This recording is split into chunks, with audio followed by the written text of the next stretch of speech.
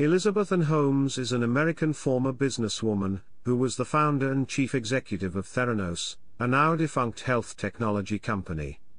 Theranos soared in valuation after the company claimed to have revolutionized blood testing by developing testing methods that could use surprisingly small volumes of blood, such as from a fingerprick. By 2015, Forbes had named Holmes the youngest and wealthiest self-made female billionaire in America on the basis of a $9 billion valuation of her company. The next year, following revelations of potential fraud about Theranos' claims, Forbes had revised its published estimate of Holmes' net worth to zero, and Fortune had named her one of the world's most disappointing leaders. The decline of Theranos began in 2015, when a series of journalism and regulatory investigations revealed doubts about the company's technology claims and whether Holmes had misled investors and the government. In 2018, the U.S. Securities and Exchange Commission charged Theranos and Holmes with deceiving investors by massive fraud through false or exaggerated claims about the accuracy of the company's blood testing technology. Holmes settled the charges by paying a $500,000 fine, returning 18.9 million shares to the company, relinquishing her voting control of Theranos, and being barred from serving as an officer or director of a public company for 10 years. In June 2018, a federal grand jury indicted Holmes and former Theranos chief operating officer Ramesh Balwani on 9 counts of wire fraud and 2 counts of conspiracy to commit wire fraud for distributing blood tests with falsified results to consumers. A trial is set to begin on August 31, 2021, after being rescheduled 4 times due to the COVID-19 pandemic and her pregnancy due in July. The credibility of Theranos was attributed in part to Holmes's personal connections and ability to recruit the support of influential people, including Henry Kissinger, George Shultz, James Mattis, and Betsy DeVos. Holmes was in a clandestine romantic relationship with her COO, Ramesh Balwani. Following the collapse of Theranos, she married hotelier Billy Evans. Holmes's career, the rise and dissolution of her company, and the subsequent fallout are the subject of a book, Bad Blood: Secrets and Lies in a Silicon Valley Startup, by the Wall Street Journal reporter John Carreyrou, and an HBO documentary feature film, The Inventor, out for Blood in Silicon Valley. Chapter 1: Early Life. Elizabeth Holmes was born February 3, 1984 in Washington, D.C. Her father, Christian Rasmus Holmes IV, was a vice president at Enron, an energy company that later went bankrupt after an accounting fraud scandal. Later he held executive positions in government agencies such as USAID, the EPA, and USTA. Her mother, Noel Ann, worked as a congressional committee staffer. Holmes attended St. John's School in Houston. During high school, she was interested in computer programming and claims she started her first business selling C++ compilers to Chinese universities. Her parents had arranged Mandarin Chinese home tutoring, and partway through high school, Holmes began attending Stanford University's summer Mandarin program. In 2002, Holmes attended Stanford, where she studied chemical engineering and worked as a student researcher and laboratory assistant in the School of Engineering. After the end of her freshman year, Holmes worked in a laboratory at the Genome Institute of Singapore and tested for severe acute respiratory syndrome coronavirus through the collection of blood samples with syringes.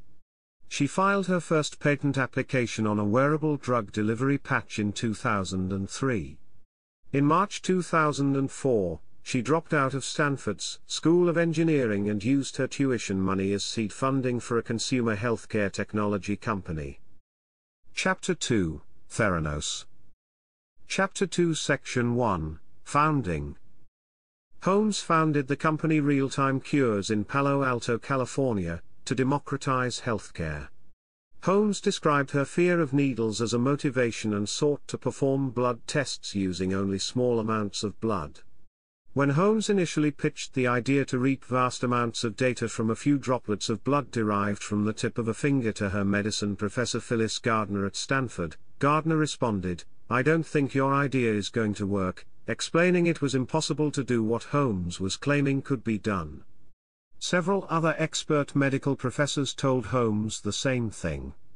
However, Holmes did not relent, and she succeeded in getting her advisor and dean at the School of Engineering, Channing Robertson, to back her idea. In 2003, Holmes renamed the company Theranos.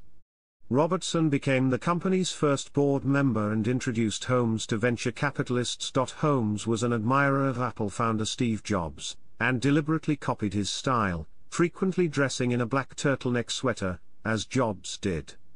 Holmes claims her mother dressed her in black turtlenecks when she was young, but an employee says she suggested copying Jobs's famous Issey Miyake turtleneck look in 2007. During most of her public appearances, she spoke in a deep, baritone voice, although a former Theranos colleague later claimed he heard her use the voice of a typical woman in her 20s to welcome him when he was new. Her family, however, has maintained that her baritone voice is authentic. Chapter 2 Section 2, Funding and Expansion. By December 2004, Holmes had raised $6 million to fund the firm. By the end of 2010, Theranos had more than $92 million in venture capital. In July 2011, Holmes was introduced to former Secretary of State George Shultz. After a 2-hour meeting, he joined the Theranos board of directors. Holmes was recognized for forming the most illustrious board in U.S. corporate history over the next 3 years. Holmes operated Theranos in stealth mode without press releases or a company website until September 2013, when the company announced a partnership with Walgreens to launch in-store blood sample collection centers. She was interviewed for Medscape by its editor-in-chief, Eric Topol, who praised her for this phenomenal rebooting of laboratory medicine. Media attention increased in 2014, when Holmes appeared on the covers of Fortune, Forbes, The New York Times Style magazine, and Incorporated. Forbes recognized Holmes as the world's youngest, self-made female billionaire and ranked her number 110 on the Forbes 400 in 2014. Theranos was valued at $9 billion and had raised more than $400 million in venture capital.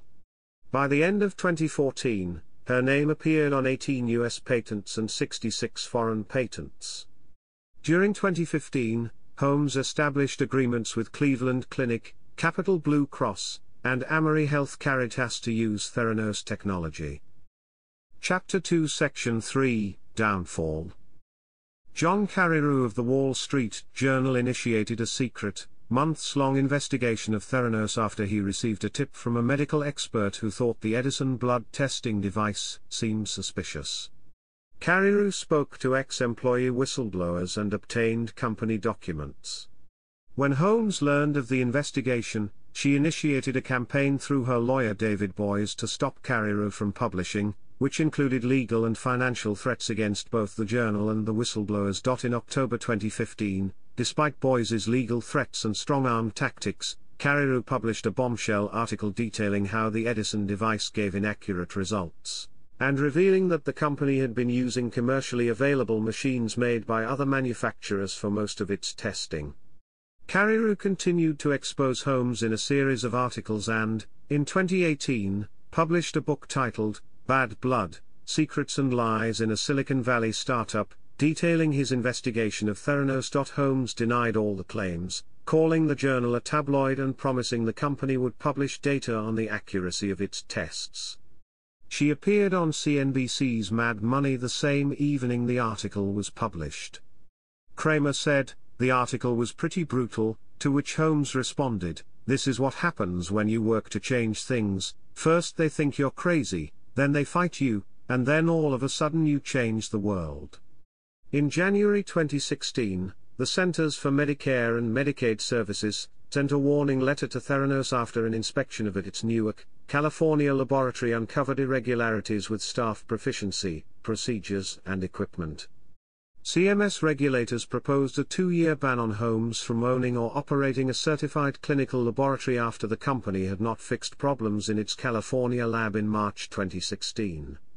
On the Today Show, Holmes said she was devastated we did not catch and fix these issues faster and said the lab would be rebuilt with help from a new scientific and medical advisory board. In July 2016, CMS officially banned Holmes from owning, operating, or directing a blood testing service for a period of 2 years.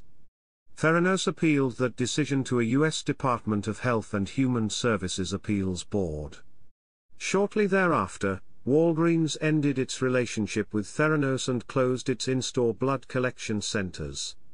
The FDA also ordered the company to cease use of its capillary tube nanotainer device, one of its core inventions. In 2017, the state of Arizona filed suit against Theranos, alleging that the company had sold 1.5 million blood tests to Arizonans, while concealing or misrepresenting important facts about those tests.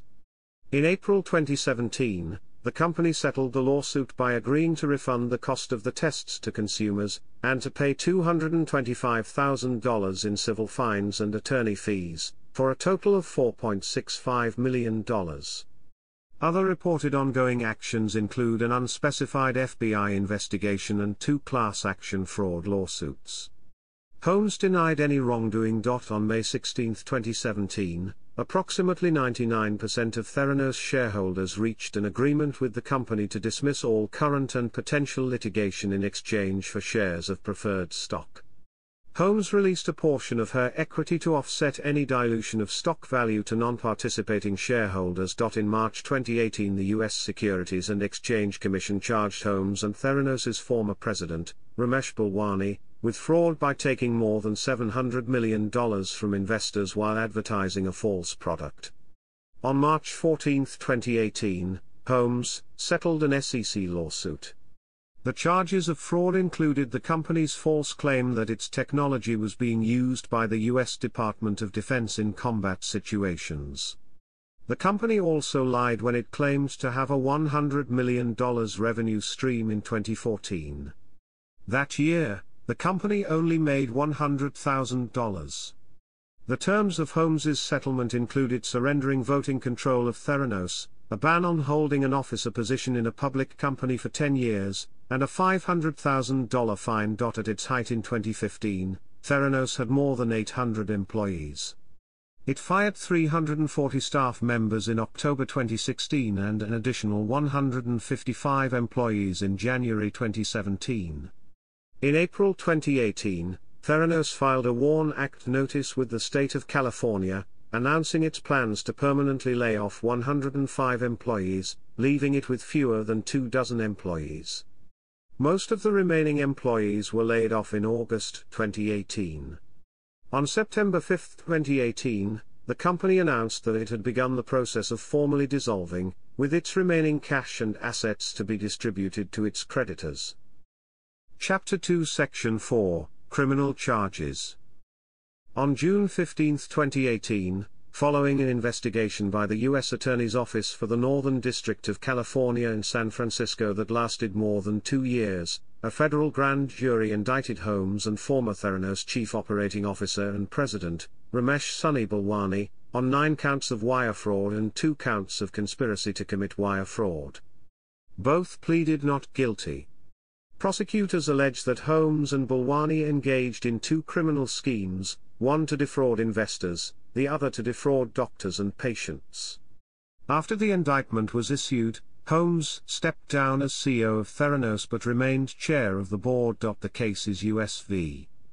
Holmes, 18 SAR 00258, United States District Court for the Northern District of California, and it is currently set to begin on August 31, 2021, after being pushed back due to the COVID-19 pandemic and her pregnancy.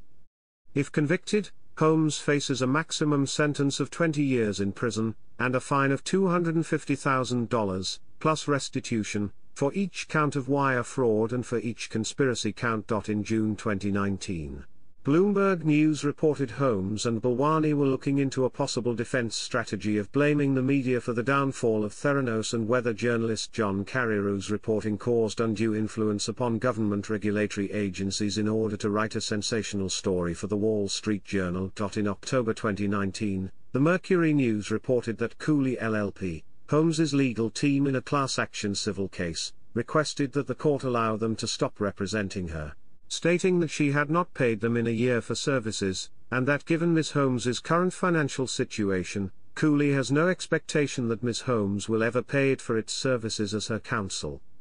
In November 2019, the Recorder reported that Senior District Judge H. Russell Holland, who was overseeing the civil case, indicated that he would allow Cooley to withdraw. In February 2020, Holmes's defense requested a federal court to drop all charges against her and her co-defendant Balwani. A federal judge examined the charges and ruled that some charges should be dropped. Since the Theranos blood tests were paid for by medical insurance companies, the patients were not deprived of any money or property. Prosecutors would hence not be allowed to argue that doctors and patients were fraud victims. However, the judge kept the 11 charges of wire fraud. In August 2020, prosecutors filed a third superseding indictment, adding a 12th fraud charge relating to a patient's blood test.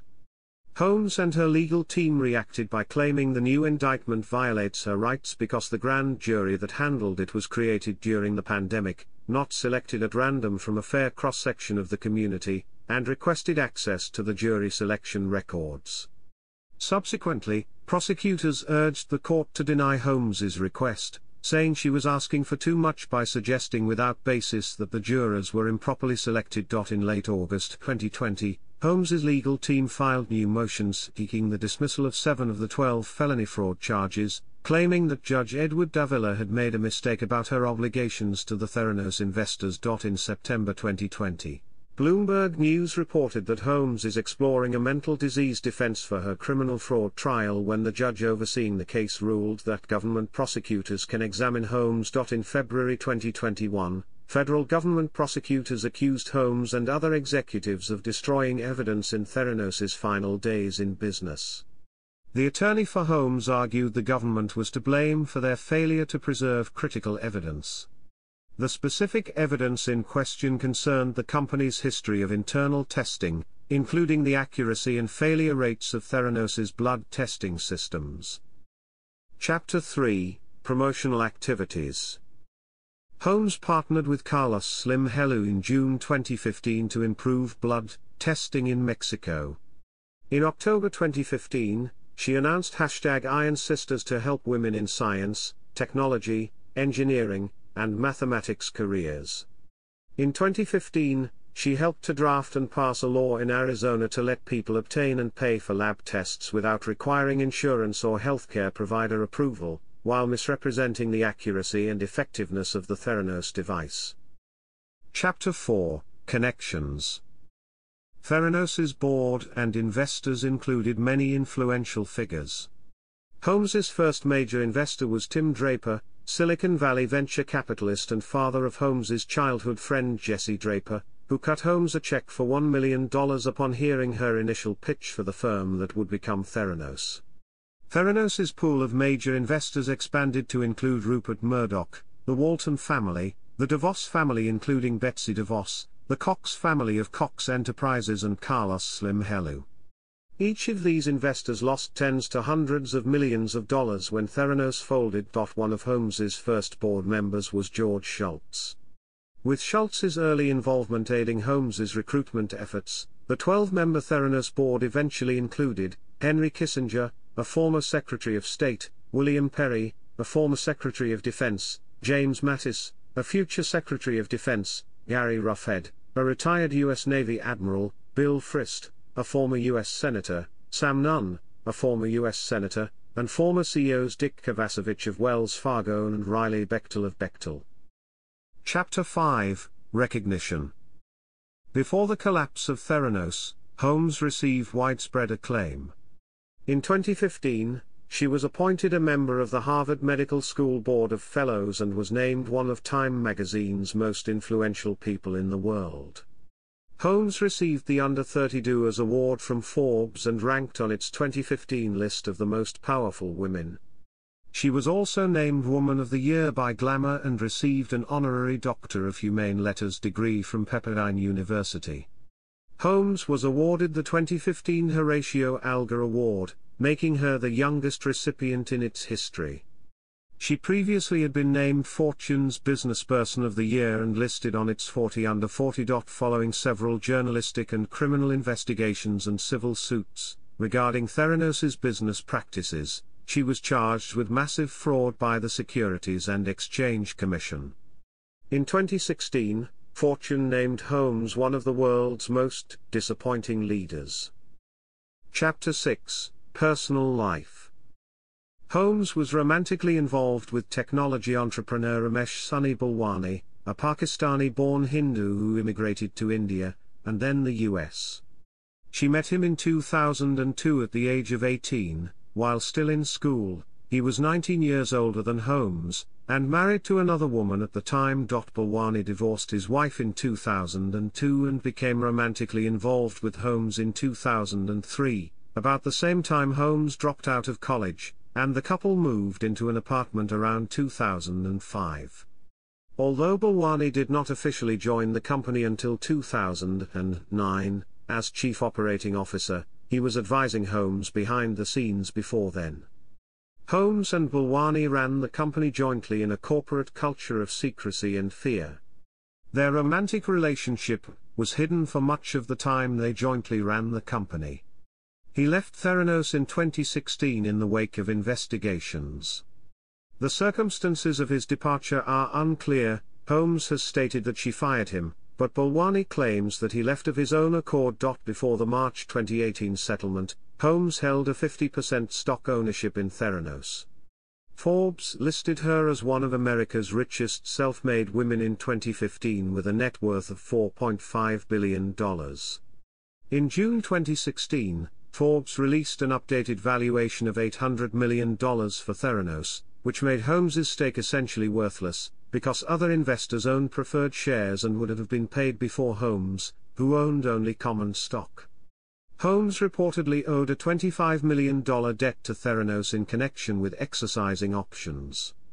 She did not receive any company cash from the arrangement, nor did she sell any of her shares, including those associated with the debt. In early 2019, Holmes became engaged to William "Billy" Evans, a 27-year-old heir to the Evans Hotel Group. In mid-2019, Holmes and Evans married in a private ceremony. The couple lives in San Francisco. Holmes is pregnant, and it is expected the child will be born in July 2021. Chapter 7, In Media and Popular Culture. Holmes has been featured in a number of media works. On May 2018, author John Carreyrou released his book Bad Blood, Secrets and Lies in a Silicon Valley Startup. As of June 2016, the film rights to John Carreyrou's book Bad Blood were purchased by Legendary, before the book was published. The film, if ever produced, would reportedly star Jennifer Lawrence, written by Vanessa Taylor and directed by Adam McKay.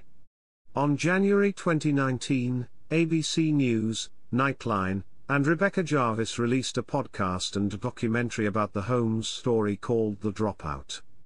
It includes interviews and deposition tapes of key figures including Elizabeth Holmes, Sonny Balwani, Christian Holmes, Tyler Schultz, Theranos board members Bill Frist, Gary Ruffhead, Robert Kovacevic, and others.